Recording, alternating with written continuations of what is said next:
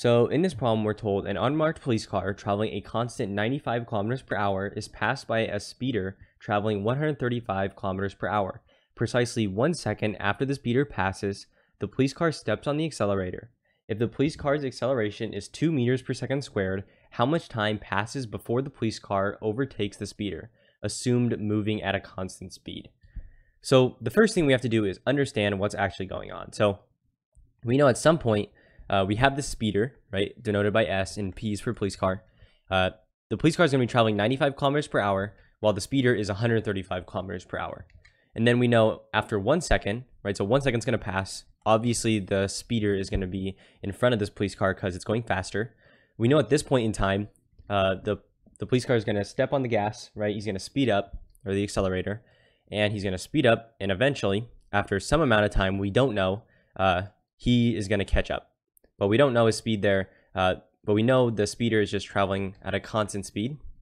And so what we're trying to find is how much time, how much time after this 1 second, the police car is caught up to the speeder. So how are we going to do this? So the first thing that we actually need to find is the distance between the speeder and the police car after this 1 second. So how far are they going to travel? Or how much distance is the speeder going to be ahead of this police car after this 1 second? So the first thing we need to do, though, before we do that, to make this problem a lot easier, is to convert both of these values into meters per second, since we're going to be dealing with mainly meters per second when solving this. So let's go ahead and do that first. So 95 kilometers per hour, I'll show you how to convert it, and then the other one I'm just going to do on my own. But 95 kilometers per hour, you should know that 1 kilometer is the same as 1,000 meters, right? The K just means 1,000 basically. And then to convert from hours into seconds, you should know 1 hour is 60 minutes. And then 1 minute is 60 seconds. So the hours cancel with hours, minutes cancel with minutes, and we have meters over seconds. Now let me plug this in. So 95 times 1,000 divided by 60 divided by 60, you get 26.8, or sorry, 3, we'll say 389. The units are going to be meters per second. So that's going to be this one right here. Now you're just going to do the same thing, but with 135. So 135 times 1,000 divided by 60 divided by 60. So 37.5. So 37.5 meters per second. That's going to be your speeder. So keep in mind, this is V of the speeder. This is V of the police guy. But yeah, so these are the two speeds. And so we know in this 1 second, the 1 second that passes, the speeder is going to travel 37.5 meters, since it's meters for every 1 second. And then the police car is going to travel 26.39 meters for every second. So the distance that this guy's ahead is going to be 37.5 minus this value, because this is how far the speeder is after that 1 second, and this is how far the policeman is. So subtracting them gives us their distance. So let me do that. 37.5 minus 26.389. You're going to get delta x. I'll write it over here. Delta x is about 11.1111, repeating. I'll just do it like that, 11.11 meters. And cool, so now we know what its distance is, right? And so the way you're going to do this is you have to set two equations equal to each other. And so the equations are going to be including the time variable. So the way this works is we know distance is equal to velocity times time, okay? And also, this is the main kinematic formula for it, so you should actually know this, equals v sub 0 times t plus 1/2 at squared.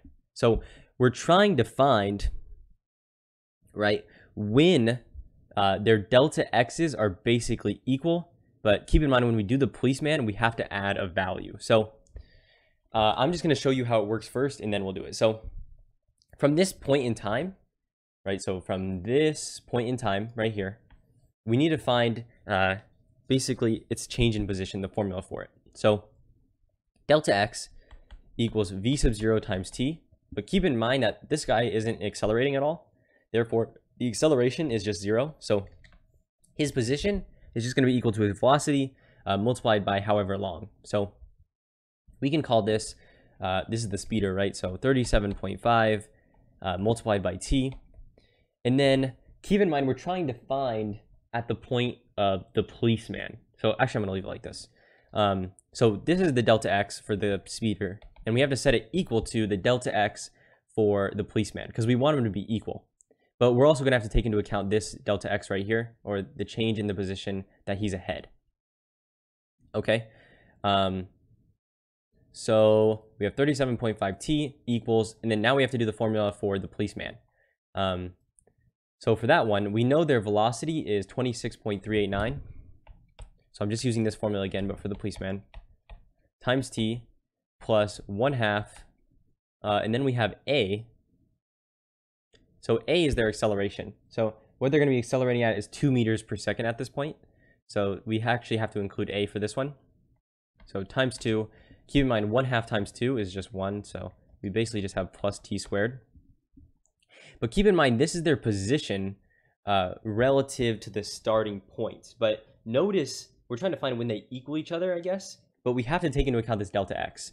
And the way we do that is you can just add it to this guy. Since his position, right, it's basically the position, is going to be 11.11 meters ahead of this one. So we actually have to add 11.11 to this side. So this right here plus t squared. If you go ahead and solve this, so let me move this to the other side.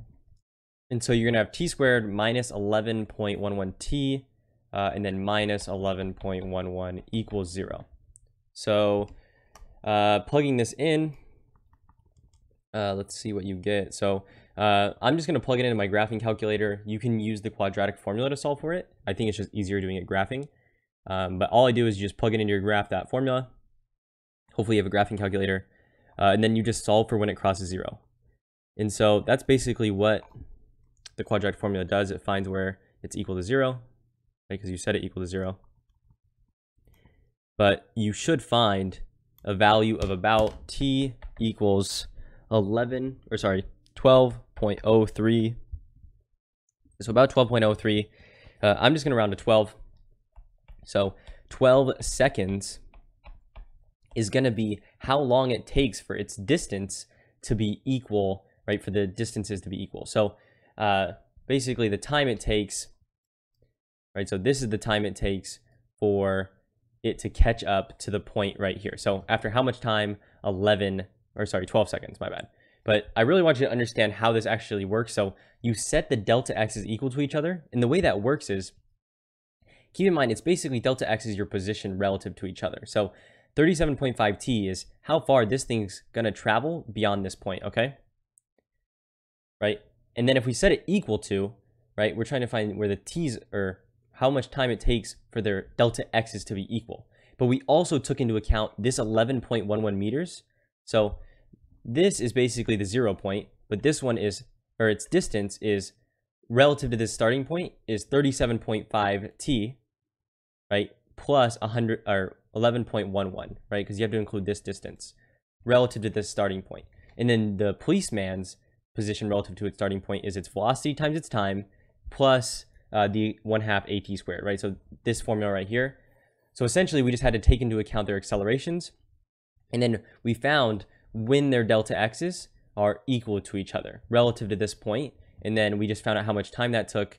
And yeah, so the time it took, or the time that took place at, was 12 seconds. So hopefully that makes sense.